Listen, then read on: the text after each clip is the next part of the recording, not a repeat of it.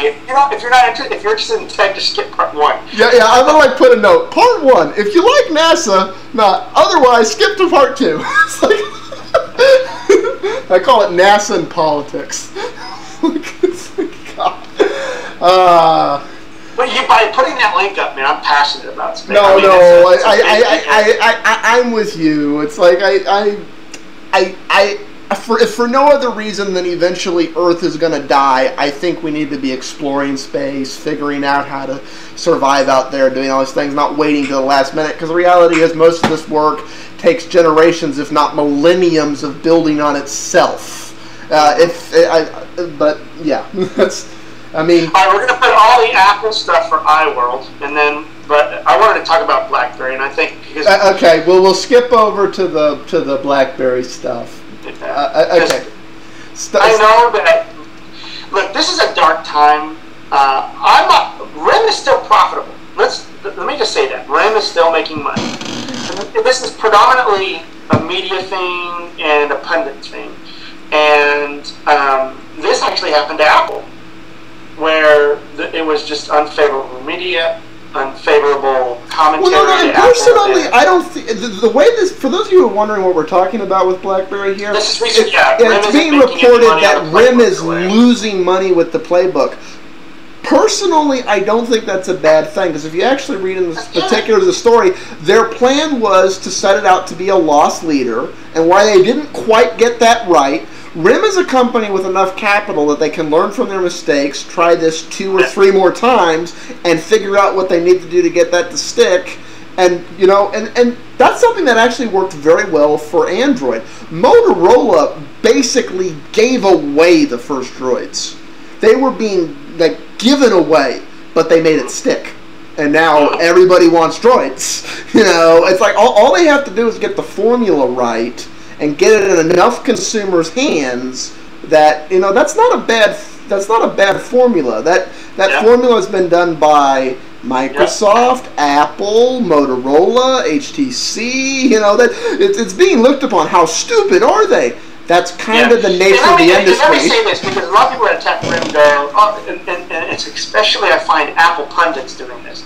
Oh, programmers complain about the fragmentation in Black. I'm so sick of the word fragmentation. Fragmentation, to me, in empirical evidence, suggests that its philosophy of fragmentation, meaning translation, customization of products, and not a common denominator, i.e. Apple's philosophy, has proven to win out long-term versus short-term. I don't care that 15 million iPods or iPads have sold or whatever. Right now it's great, and Apple's in the limelight, and all this good stuff. But it has slowed other things. And I know 10 people now, personally, that are now fed up with their iPhones and they're going to Android. And why are they going to Android? Because Android can do more that they've discovered on their own. Okay, I don't own an Android phone. I own a Palm, so it's not me that's say, hey, I've owned. No, I know that consumer well, because that consumer is my flatmate Tiny. He started on iOS, and within just under 2 years, it was between 18 and 24 months, he had gotten so sick of all, and when he finally switched, when he finally went and bought a Nexus 1, he just every day he was like, oh, I'm so glad. I did not realize he couldn't do this. But every day he was telling me, I can do this, I can do that. Like, really, you couldn't. I was oblivious, because I was already on it. And here's what Apple pundits don't understand. Okay, is that most consumers are not thinking long term. They're not thinking, oh, I'm going to stick with Apple and iOS for the rest of my life and worry about continuity and uniform. No. I mean, they are, i.e. like John Gruber and company. I haven't yet to meet a consumer that goes, yes, I'm buying this iPhone because I'm doing a long-term investment. I expect all my future iPhones to behave the same as this one. Hello? What? That is a contradiction to even ingenuity and change. Because sometimes you have to break the mold to get a better change, to become more efficient, Wait. Bit, did you just agree with me on what I think's wrong with Apple? Apple used to be that way. Hey, wait a minute. We had a whole iWorld show. I know, and even diehard Linux people have thanked us for that one. Yeah, it's like the old Apple that we were talking about in the old ways were very much, they had a lot of ingenuity. The thing of it is that a common denominator does not win out. I'm sorry. Yeah, go ahead and make a ton of money right now, which I know the bottom line is. But also, in making money as an investor or a business, you also have to think long term. And customization in a consumer, I'm sorry. I don't know any consumer that buys a phone and says they're going to stick with this operating system for the next 5 versions of phones. Aside from Apple zealots, it doesn't exist. Ooh, shiny toy. Yeah, they look at it and say, well, you know what? I'm going to, this phone does what I need right now, and it does it very well. And honestly, I think that's the mentality that the average consumer adapts, because the thing that's in the back of the mind of the average consumer is, next month they're going to be better, next month they're going to be better. So honestly, at the end of the day, to make a purchase at all. Okay, at the end of the day, to make a purchase at all, they just set all of that aside. $600 for a device that's good now, and like a few, next month, okay, that's a piece of crap, okay? And at the end of the day, what they do to wind up making a purchase is they set all of that aside and go, I have this many dollars, this one works. Here you go. Go away. That is the transaction at its basic. They don't care about the philosophy, open versus closed versus draconian versus solid versus solid. All they care about is, I push the button, it does what I want, and I can afford it. Okay, good. The consumer's not going to go, oh, well, this Android phone does this, and then I expect this. In other words, I expect all these great features that are normally hardware-driven to go into another phone that the consumer's going to say, well, I like this because this has got better, more hard. They're not going to say, oh, where's the uniformness in this? I mean, they're looking at it like, this phone did me well for this 2-year contract, but now I want something more, and do this. Why would the expectation carry? I just don't. Cell phones, even before we even got to all this touch stuff, never operated that way. BlackBerries had very different tactile. They would have one way of doing something and getting email, and another model had another way of doing it. And you didn't have people like bitching, but it's always these Apple pundits that come out and go, oh no, it's like looking and comparing everything through an Apple lens, which is total horseshit. And yeah, I'm an Apple. You know what? I just thought of something for those. It's like, good God, I myself do not try to look at other products through a RIM lens or a Microsoft lens or an Apple lens. I don't automatically start writing an article or an email or start talking based upon a bias of some sort to some product. That I'm going to use Apple as the template to which I compare all others, or I'm going to use the playbook to which I'm going to compare all others. It doesn't make sense. And the topic, of course, is RIM, and we've digressed a lot. But mark my words, BlackBerry's problem right now is the identity on their phones. Their phones are the biggest thing, and their original thought behind Playbook is to make it a very own. What? I didn't say anything. I hate hearing bit. That was a second ago. Wow, Ricky. Anyway, all right. So the thing of it is that the Playbook, which was originally designed to work in tandem with a BlackBerry, and that to people go, oh my God, how could you do that? You didn't have email and all this other stuff. Completely oblivious to enterprise and BlackBerry saying, well, really, our identity and our security is a concern at this point, and we need to. Right now, we want to tether it. We don't. It's two points of failure versus one. On that note, I think something BlackBerry desperately needs to do is the same thing Lenovo did when it took over IBM from IBM, when it took over the ThinkPads and all of that. one of the things BlackBerry needs to do is they need to create a subline. They need to create this is our consumer line that's for these people, and this is our enterprise line, and they need to brand it differently. Like you go to Lenovo now, you have the ThinkPad and the IdeaPad. And it's a clear distinction. This is this world, this is this world. In RIM right now, that doesn't really exist. They could easily do it by just creating two lines of products. Yeah. This one isn't for you. But see, I was going to get at, like the Apple plans was like, oh, there's fragmentation of BlackBerry. Yes, there's different versions. I've actually programmed for BlackBerry before. And they have different market share, just like Android. Isn't it ironic that we have all these pundits and yet Android just keeps getting more and more developers, more and more, right? It's because they understand that, look, this phone is extremely different from another Android phone, but guess what? A lot of consumers like it because it does something very well that the consumer wants. Well, no, and that actually goes right in line. Let's bring everybody down to this common number. It's like in the education system.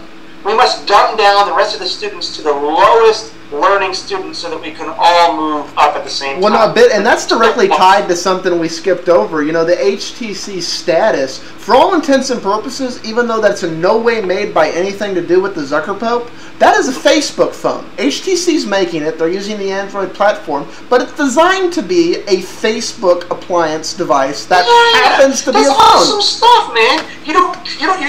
iOS is always going to be a common denominator operating system. And predominantly, the original I left the iPhone because of the call performance, and again, I always invite people to come down to Houston and try it out. My wife, though, although I asked her, and I'll give her a story. She has a coworker that's tired of her iPhone, drops calls too much, and was looking at other phones, and her coworker wanted to know what phone I use. I said, look, I use the Palm Pre, and I'm honest with people. I said, WebOS is the top mobile OS, but it is probably the worst ecosystem. It doesn't have, if you're into downloading apps and playing games and all that stuff, it's not yet fully cooked yet. The WebOS is in a transition period. If you need to do basic things, it's why I told my wife, I said, look, ask her what she wants to do. What is her expectations for a mobile phone? There's probably she'll end up going with an Android or something like that if she's that upset with iOS. I'm a big WebOS fan. But honestly, I'm glad. This lens and say, even though it's not my flavor, for a damn consumer. Huh? Even though WebOS is not my flavor, I am glad to see that HP is following through. I honestly think HP is going to spend the next 24 months making WebOS stick. I think come end of 2012, mid 2013, towards Christmas of 2013, it's going to be a three-player ballpark. It's going to be WebOS, Android, iOS, maybe on a long shot Phone 7, but I'm not seeing it right now. Yeah, and these people are talking about, iOS is faster. And see, I think that what people don't understand when they look at WebOS, because my Palm Pre responds faster than my, and this is current hardware to hardware, was like I had a 3G and a 3GS, and my Palm Pre, WebOS outperformed iOS in responsiveness. I think what happens is that it's perception. People aren't used to a card. The card comes up and it launches and goes, whereas somebody hits an icon on iOS and then it launches. But I want iOS users to do something, because this was my problem with iOS. I'd launch an iOS application and start touching, immediately, because it does push. iOS pushes, but if you start doing stuff on it, like right away on the push, you don't get a response. There's a delay. It was just like when XP booted up. It pushes a UI to you, but then it's still loading the full application and yet in response. And I always hated that crap. I was like, boom, here it comes. Nothing. Oh, and then now it goes tick, tick, tick, tick, tick, tick, tick. iOS, one of the biggest things, and that's when I had my HTC Evo. Android even outperformed in responsiveness to my 3G and 3GS at the time. And I could get application responsiveness first. I don't give a crap if you fool the human eye and think it's loading faster. I have just not, my iOS experience, and my wife has an iPhone 4, and my wife will tell you, she hates to drop calls fails and it doesn't perform everything. But you know what? I asked her. I said, "Well, do you want to go get an Android phone when our contract expires?" And she goes, "No." This is her honest thing. She goes, "No, I'm going to keep the iPhone 4." I said, "Okay. You obviously told me that you're unhappy with the call performance and you don't like how it behaves, this and that with the phone. Why do you want to keep it?" She goes, "Well, I like the looks of it. It's nice in my hand." And I said, "Okay, it's fair enough. Okay." So my wife's opportunity cost is that the feel and look of the phone outweighs the performance for her, and actually being a phone. So that was her statement to me like a few days ago that she's going to keep her iPhone 4. Now our contract doesn't expire until January, but we were talking about phones because she came to me and said my coworker is tired of her iPhone. It's not doing anything she wants it to do. It's lots of problems, lots of dropped calls. She wants to move to a different phone. And this is what inspired this conversation. So while her coworker may switch, my wife is, I guess, going to keep her phone for the looks and aesthetics and things like that. Fine. That's a consumer preference. You can't say they're right or wrong on that. Now that's something the wife wants to do. Good for her. But I know so many users that are these Apple pundits. Oh, WebOS has no responsiveness. I would just say you're freaking crazy. No. What they're probably talking about, the very first WebOS device, the one Palm put out, was ridiculously underpowered. It lagged. We're talking about the touchpad. I know. I played with that when I was at Best Buy. For those of you who don't know, in about a month we're going to be doing a Kindle review because I went and bought a Kindle, and I'm going to actually be putting it through its paces. But I went and played with HP, tablets and the WebOS things, and I see what you're talking about. It kind of irked me a little bit because I'm not a gesture person. I just don't like that UI. But I was like, if you love that UI, it is a good OS. But it's also a very Spartan environment right now. But that's something that, since HP is determined to make it stick, will change. It may take a year, it may take 2, but that will change. Right. There are bugs with WebOS and HP has acknowledged that in a memo that there are bugs. My Palm 3 has some bugs within WebOS, I can admit. But if the argument is responsiveness, they're crazy. And I think it's just because of the eye perception. WebOS runs on cards. The card loads and then it comes up. I guarantee you when that card hits your screen, it's freaking ready. It's not like iOS where I hit the icon, the UI is pushed, and then maybe a second or 2, I can start using it.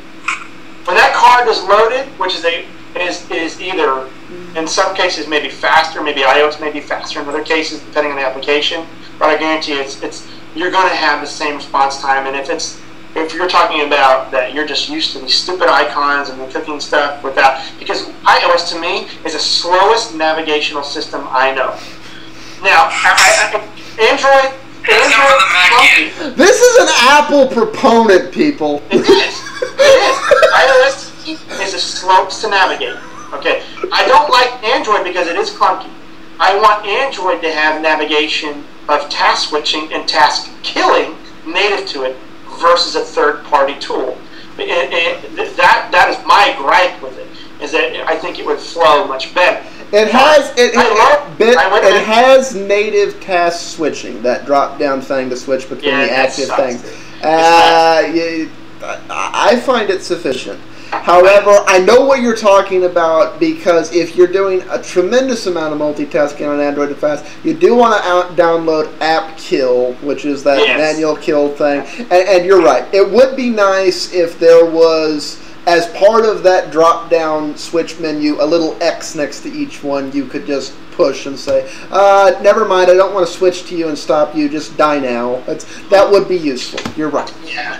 And see, like WebOS, like the card, you select the card, process kill. And see, RIM, getting back to RIM, QNX behaves very much the same way. You can flick it away, they have other gestures that will kill it. Again, you like gestures. Wait a minute, it's not the gestures, it's that, I wouldn't say it's a gesture, I could have a button that does it. What I'm saying is that you would not be as happy with a little X as you are with the swoop. You wouldn't be. I don't have to do a flip. If it had an X at the right corner, it's fine. What I'm saying is that it takes minimal amount of effort to get to a global view of my applications running. WebOS and I guess the QNX. QNX and WebOS are the fastest way to get to a global view of applications running. Yes, QNX and WebOS behave very similarly.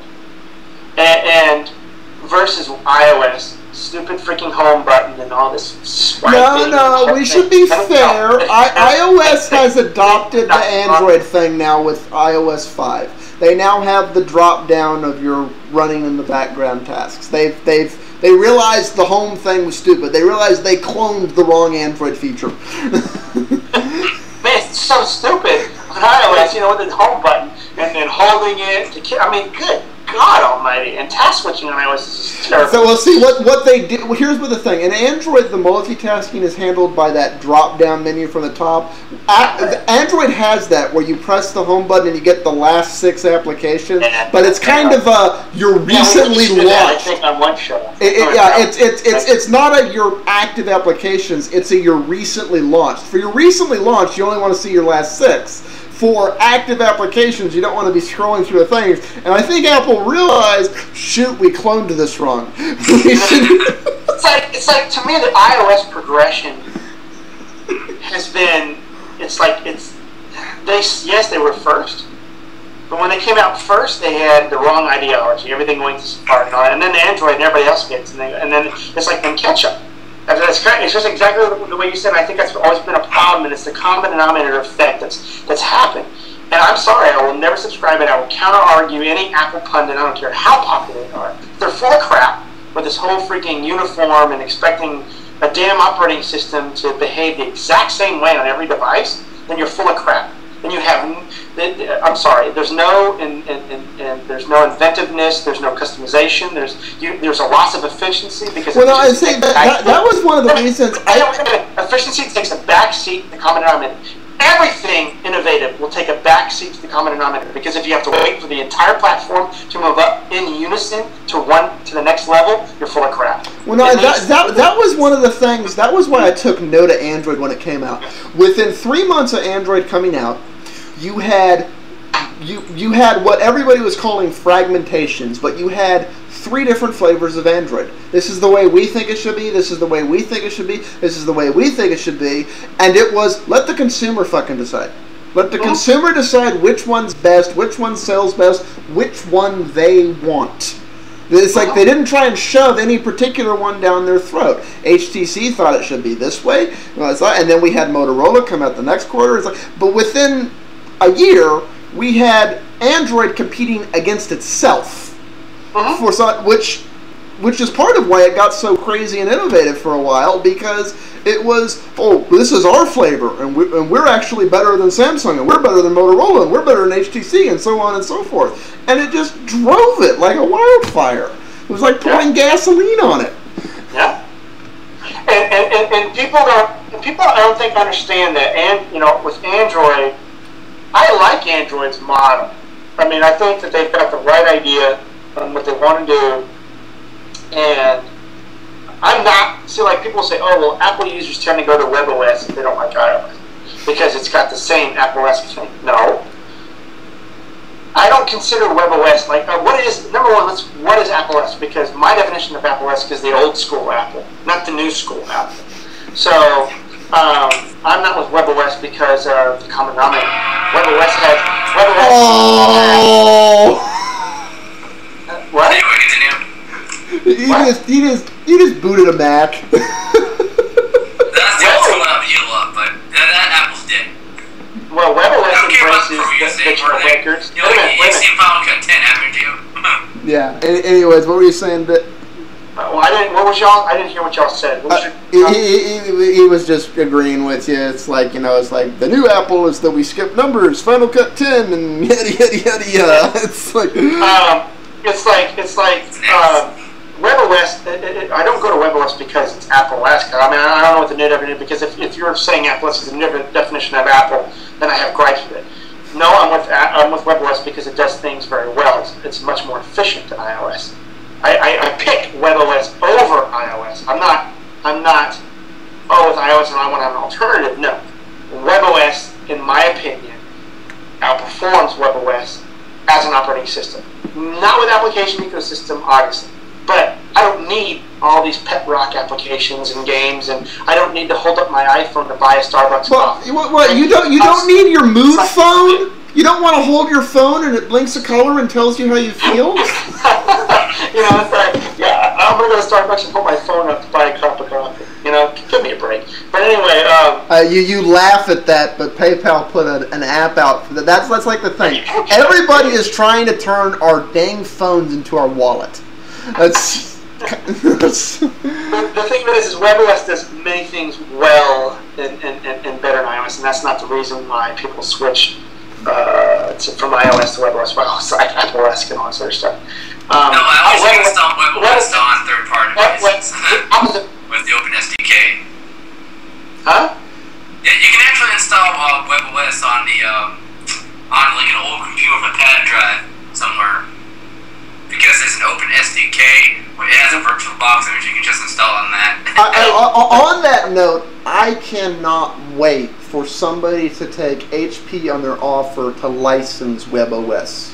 They probably will. I mean, see, that's what they've done. See, they've changed around CEOs right now, and I think HP is extremely serious about it. No. They've already said that we don't have any takers yet, but come on, we're willing to let you make WebOS devices. They just won't be an HP WebOS device, but they'll be a WebOS device. I know, that's awesome. So I think that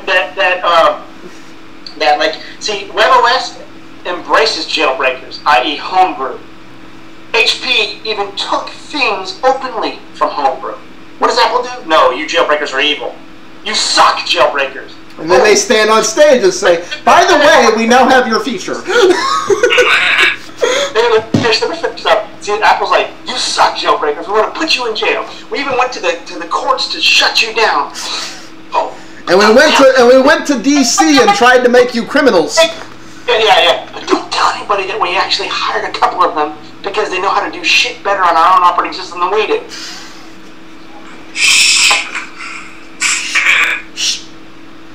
It's a secret. Yep. That's the